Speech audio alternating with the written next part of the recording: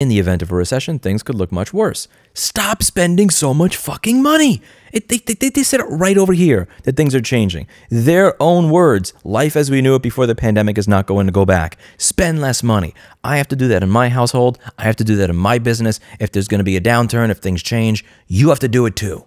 Suck it up and deal with it. Hey everybody, how's it going? Hope you're having a lovely day. Over here, we have Mr. Clinton the cat. We're going to start off the video with Mr. Clinton. Mr. Clinton?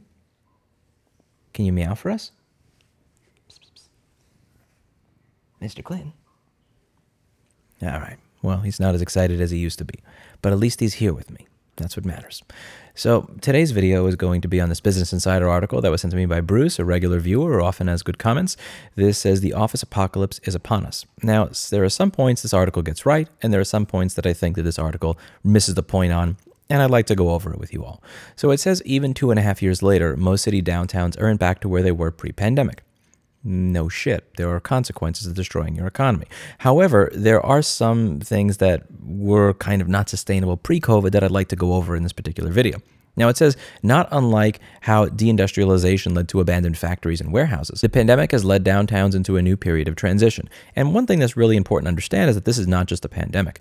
Before the pandemic happened back in summer of 2019, when I was looking for a new store location, we streamed myself just walking around the city, checking out new places, showing you the real estate. And one thing that a lot of you mentioned is, wow, I thought New York City had a lot of business. Why do all these stores have retail space for lease signs on them? Virtually every block you walk down, there'd be 3 or 5 retail space for lease signs that had been there for several years for a business that had went out of business a long time ago.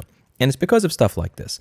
So this was a place advertising 1,800 square feet for $10,000. 1,800 square feet, $10,000. And when you actually measure it over here with a laser measuring tool, which was very, very, very useful to me during that time, you'll see it's actually 839 square feet, which is less than half of what they were advertising. So A, people kind of get tired of being lied to. They don't want to get literally less than half the space that was being advertised. And B, even if they were being honest in their advertising, what the fuck are you going to do with 838 square feet for $10,000 a month? Like, there are few legitimate businesses that are going to be able to pay that and actually make something make sense out of it versus using space in almost any other part of the country where people are not insane and liars.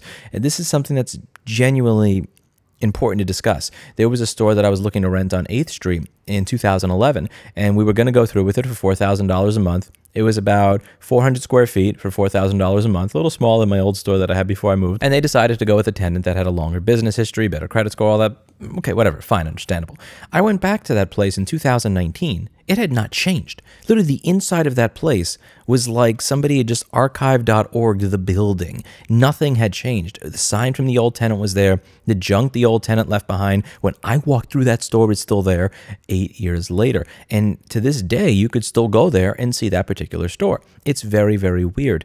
There's a lot of places where landlords either won't rent it or they'll rent it if you're willing to pay $500 a square foot or something crazy like that. When you look at the asking rent for many of these places that I was showing you, this was a restaurant that you were not allowed to open in New York City because of the Cuomo and de Blasio of the time. It was about similar size to my store with a little bit of outdoor seating here. You know, you see space for about 7 people to eat outside. And this place was $42,000 a month. This store was approximately half the size of my current store. This is me assuming New York City lost fee at 998 square feet. My current store is 2,200, and they wanted $25,000 a month. You had literally buildings like this, which look like complete dumps. This looked like a bomb went off by it, and this building was going for, let me see, was this over $1 million? Yeah, here we go, $1.3 million. And the sad thing is somebody probably bought that thing. This is something that's been going on for a very long period of time. And it's very difficult to tell whether it is they don't want to sell it, but they just don't want to admit it, or is it just that they just don't want to sell it. But regardless of which one's the case, this was something that needed to pop a long time before COVID ever happened. And after the city made sure to just nail the coffin into every last small business in the city that was actually trying to get by, that's when it was finally noticeable, like, oh crap, A lot of this stuff is empty. Even small declines in foot traffic and real estate use compounding over time will lead to reduced tax revenue and sales receipts for small businesses, ultimately affecting city budgets. And while city planners are reimagining downtowns, the impact on cities' bottom lines has been devastating. In New York, for instance, the value of commercial real estate declined by 45% in 2020, and research suggests it will remain 39% below pre-pandemic levels. And again, as I said, because it is too fucking expensive. We're not even talking about Midtown Manhattan here. We're talking about a not exactly great area of Brooklyn by any stretch of the imagination. And this piece of shit over here was going for $1.3 million effing dollars. That is insane. Again, none of this makes any sense. And it's going to... This needed a correction before COVID ever happened. And the problem that I have is that as long as we're on this kick where we blame COVID for the fact that the real estate is empty, then we have an excuse. We can say, oh, once we get past it, or once the vaccination rate is this, or once it goes away, this, that, and the other, or if we can just get people to go back to work, then all of this will be fixed. No. It was broken before COVID. The increased cancellations of office leases have created the office real estate market. A study led by Arpit Gupta, a professor of finance at New York University School Stern of Business, characterized the value wipeout as an apocalypse. It estimated that for $453 billion in real estate value would be lost across U.S. cities, with a 17 percentage point decline in lease revenue from January 2020 to May 2022. The shock to real estate valuations has been sharp. One building in San Francisco's Mission District that sold for $397 million in 2019 is now on the market for about $155 million, a 60% decline. And again, I'm not an expert on San Francisco, but I'm going to take a couple of wild guesses on San Francisco as somebody who lived in New York for 33 years. I'm going to take a guess that that was not worth $397 million in 2019, and the person who bought it overpaid, and they got screwed. So that building did not have a 60% decline. That building was never worth that to begin with. Somebody was dumb enough to buy it for that amount and is now realizing what it is actually worth. Across the country, public transportation ridership remains stuck at about 70% of pre-pandemic levels. If only 56% of employees of financial firms in New York are in the office on a given day, the health of a city's urban core is negatively affected.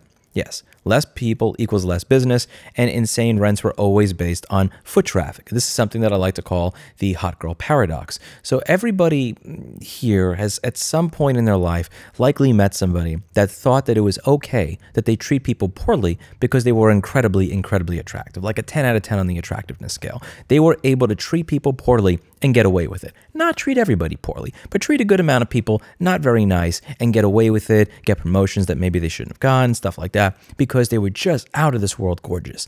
And I like to apply that hot girl paradox to New York City.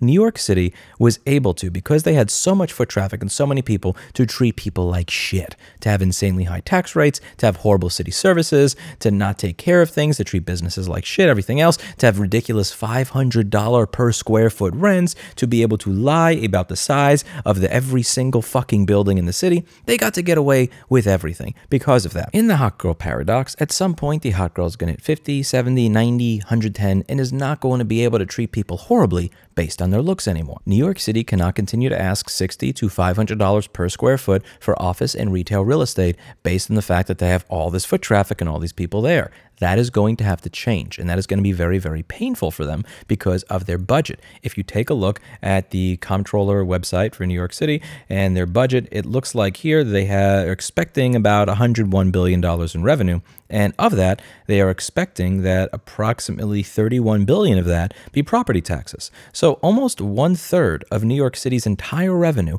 is based on the valuation of these properties. And if nobody is willing to rent those properties or purchase those properties because they're insanely overpriced, that means that goes down. That means that 1/3 of New York City's budget is about to get a massive kick in the nutsack, and that is going to be incredibly, incredibly, incredibly painful for the city unless they are able to actually shrink this shit a little bit, which good luck with that. Last year, Atlanta's tax revenue is projected to decline by 5.7%. Finding and retaining government employees has been a problem in New York, where public sector salaries haven't kept up with inflation. Day-to-day operations in essential government services such as public transportation, trash collection, and street cleaning would undoubtedly take a hit from a hamstrung city budget. Even if this went down by 20%, I feel like I speak for most New York City taxpayers when I say that you have over $80 billion. Figure it the fuck out. Seriously, there is no reason for the budget to be this fucking high and to go up year after year after year. The most fucked up part of all of this is that they realized in 2020 and 2021, the economy's a little shaky. We had the pandemic and the worldwide lockdowns and all that stuff. That's going to reverberate across the economy, likely for the next 10 to 20 years. So what are we going to do? Increase our budget. No, stop doing this stupid shit.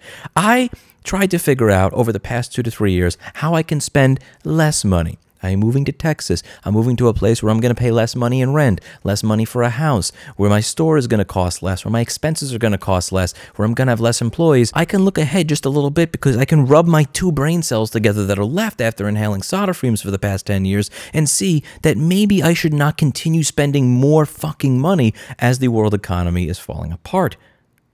But they can't.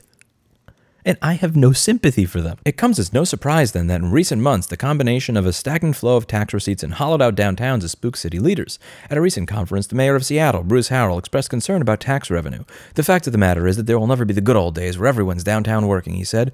London Breed, San Francisco's mayor, told Bloomberg that life as we knew it before the pandemic is not going to go back.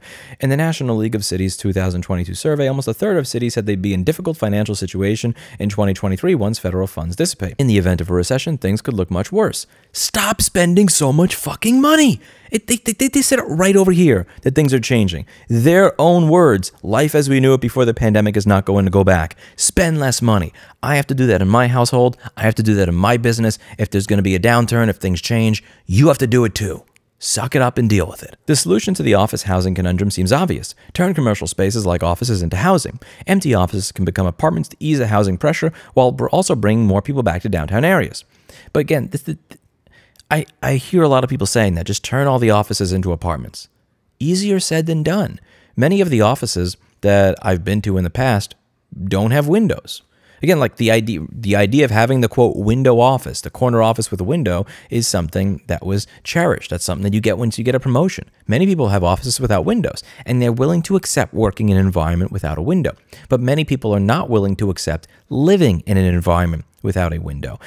This is very costly, and they mentioned that in the article.